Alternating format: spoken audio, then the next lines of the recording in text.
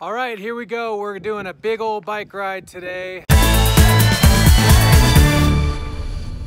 The goal is to ride from my house in Payson over to Camp Verde.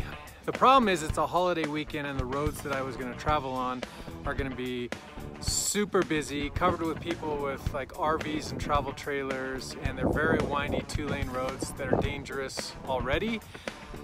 So given the fact that it's a holiday weekend, I said, forget that crap, and I'm just gonna go the back roads. So I'm gonna take as many dirt and back roads as I can. Should be a lot of fun. We're gonna go to some pretty places, but it's already 1:30. I'm an hour and a half behind schedule, so I gotta get going. So here we go on this bike packing trip. Okay, I am 5.5 miles in. I basically just rode from my house through Payson, and now I'm gonna go down the Houston Mesa Road, up into the mountains until I get to the town of Pine. So a lot of traffic, a lot of people on the road. Definitely glad I'm taking the back roads.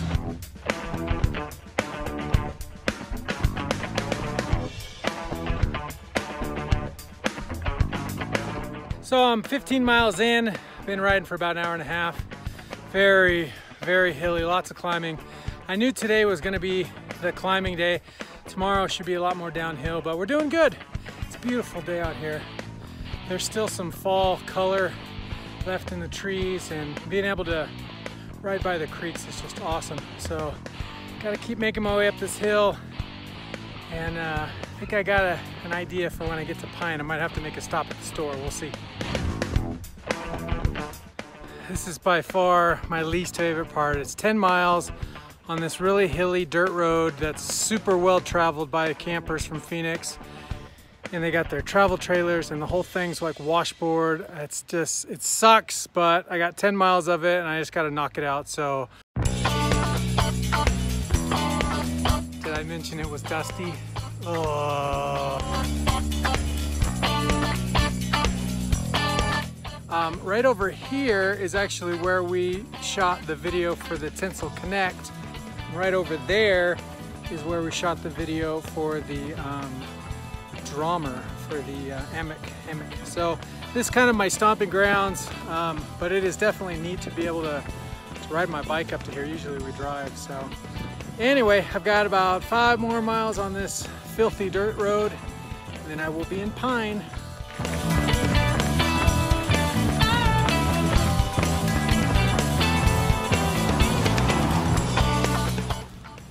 Okay, so I made it to Pine, and I got myself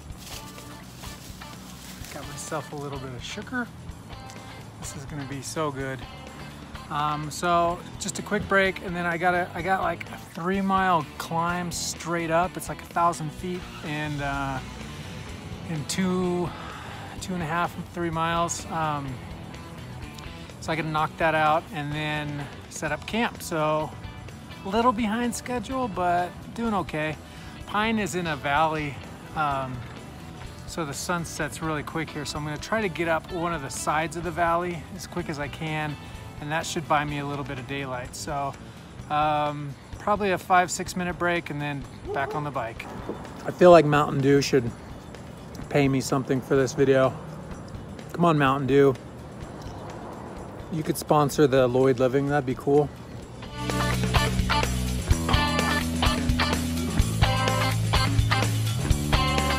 Okay, I made it. So I am just outside of Strawberry off of Fossil Creek Road, and I'm about 35 miles into my ride, and I am gonna set up camp. So first things first is getting a fire going, and then I'll get my hammock and tarp set up, and then I'm gonna cook some food. So yeah, big day, but feeling good, yeah. Feeling good. This is what I needed to get ready for my race. I needed to really push myself and kind of wear myself down to the bone so that I could rebuild this week and be ready for the race next week. Because next week I'm going like 125 miles in one day. So anyway, let's get camp going. Let's get some food cooking.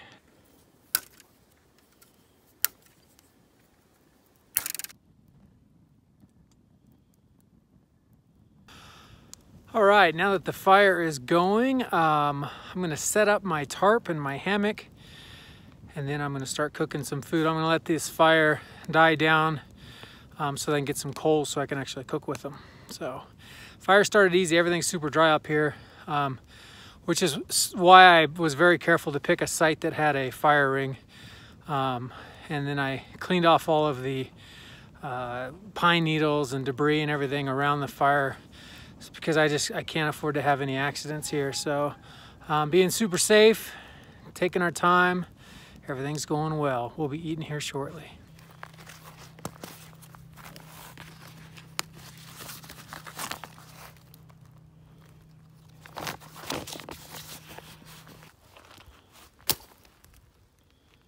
Okay, so I got my hammock set up, and now I'm just letting my Enlightened Equipment top quilt fluff up.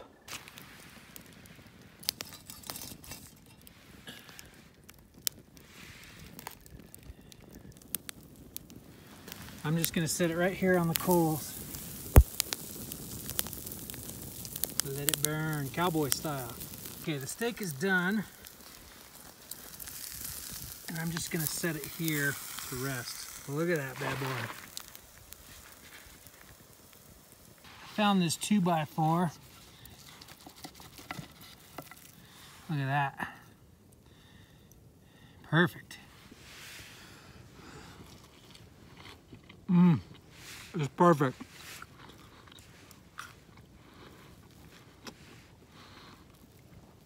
Very tender.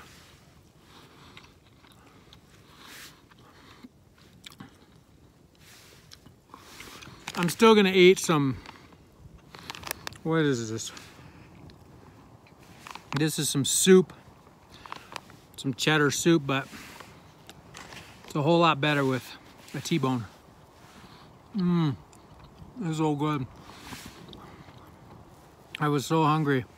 Probably could have waited for the coals to die down a little bit more, but I'm famished. That was a big ride. It wasn't a big ride in terms of length. I mean, 30 miles really isn't that big of a deal, but big elevation.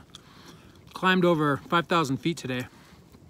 So that wears on you after a while. My my hamstrings were just, my quads were hammered.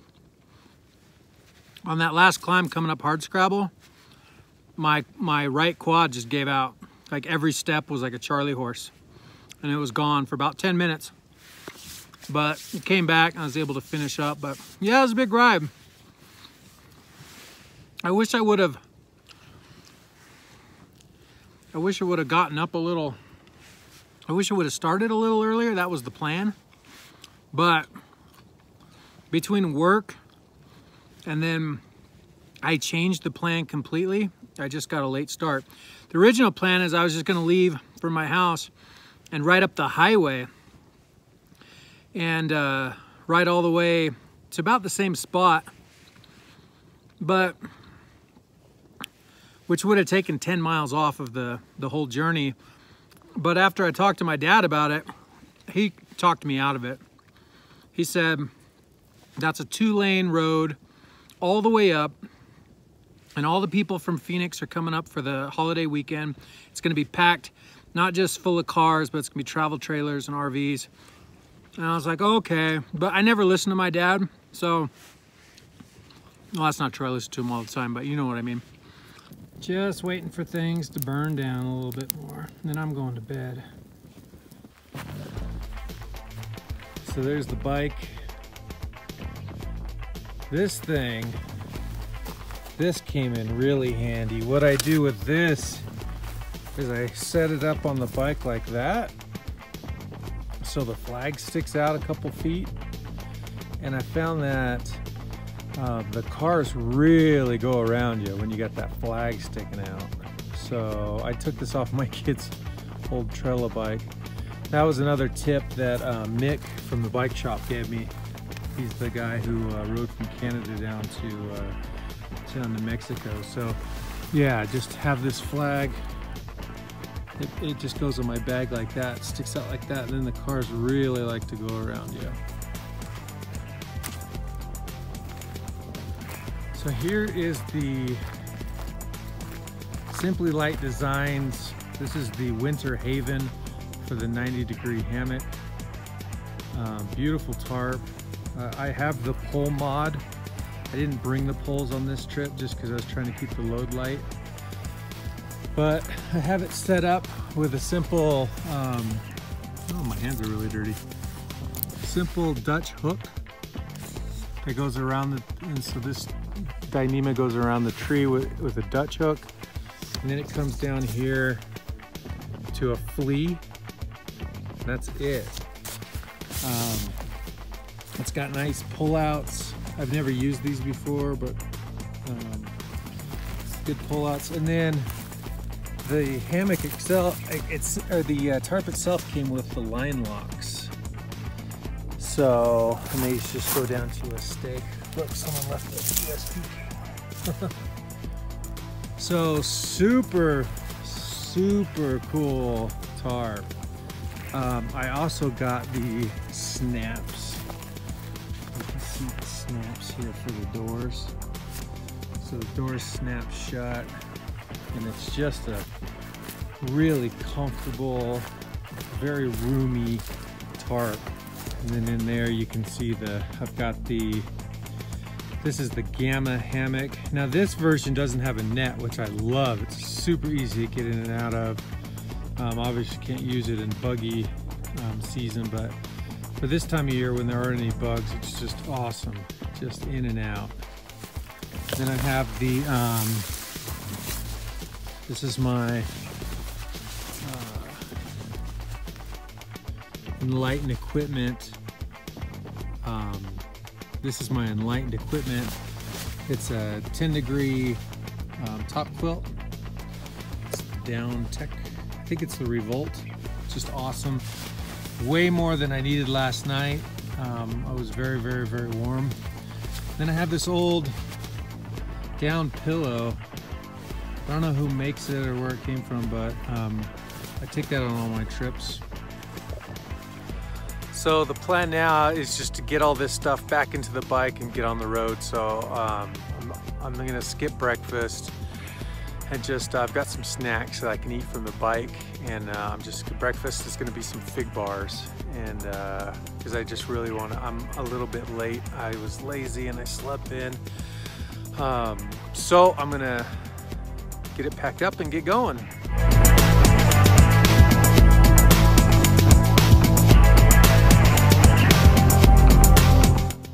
I went to warm my socks and they melted. I was just drying them out.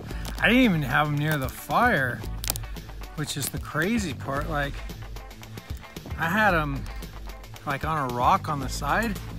These suckers just got hot. They didn't even stand a chance. So these were my favorite too because they were my pivot socks. But luckily I have another pair. Super sad day. So I got everything back in the bike. I miss my backpack. It's a lot easier in a backpack.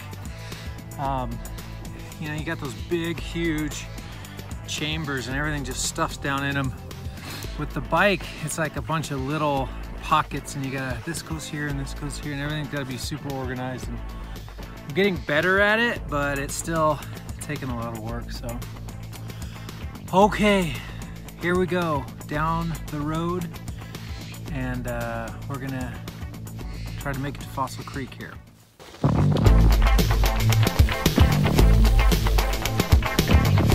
This road's kind of technical for the old cross bike.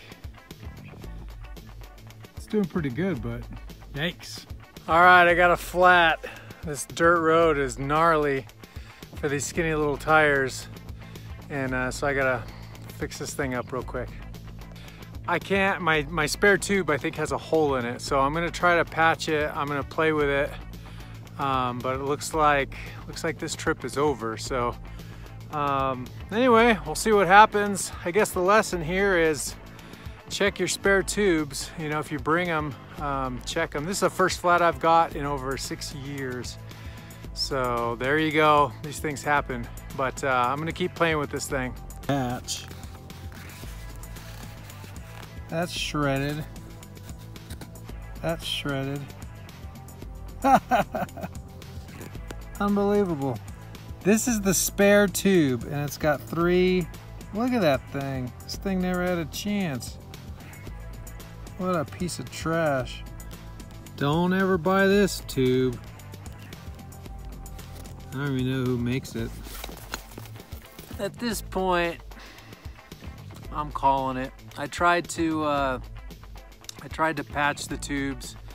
That didn't work out. My spares is full of holes. So we're gonna call it. I got about 35 miles, 5,000 feet of climbing. The good thing is I had a fun night camping. I got to enjoy a very delicious steak, and I got to learn a very important lesson. That lesson is bring lots of spare tubes if you're gonna do something like this. I'm just very lucky. If I had gone down this road just a little bit further, I would have been at a point where I couldn't get a car to me. Between the end of Fossil Creek Road and Fossil Creek, there's no way to drive in there. So I guess if it had to happen, I'm glad it happened where it did.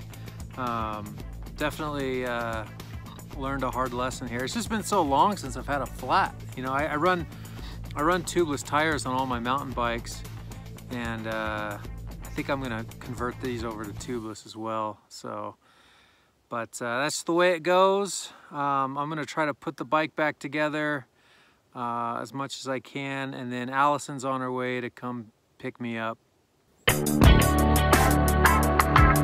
All right, so Allison and Max and Addie picked me up on Fossil Creek Road in Strawberry, and now we are heading over to Prescott, Arizona. Let's go check it out.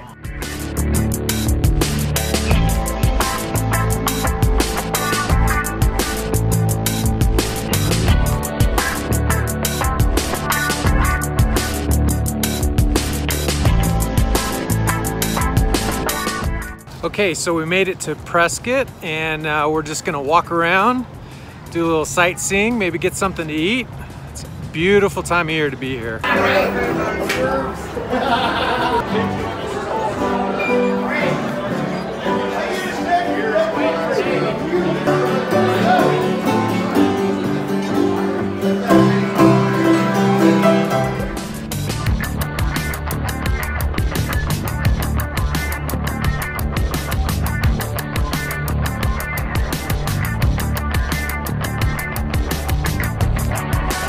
All right, so we're at Watson Lake Park, right in the middle of Prescott. Check out this lake, it's pretty sweet.